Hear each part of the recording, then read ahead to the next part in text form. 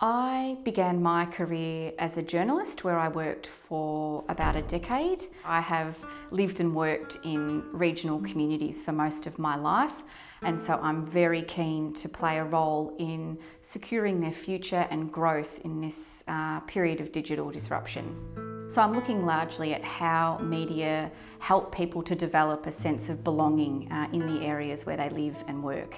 One of the concerns that we have as researchers is the increasing centralisation of resources. So taking local knowledge, taking local reporters out of their environments and centralising them into metropolitan locations. There are some areas in Australia where there is no coverage of local politics, and it makes it very difficult for people to know where to go or what to do when there's no credible or reliable information provider.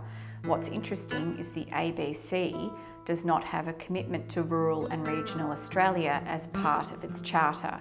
And so we've been advocating quite strongly for the ABC to direct funding into regional communities, particularly where there might be identified news gaps.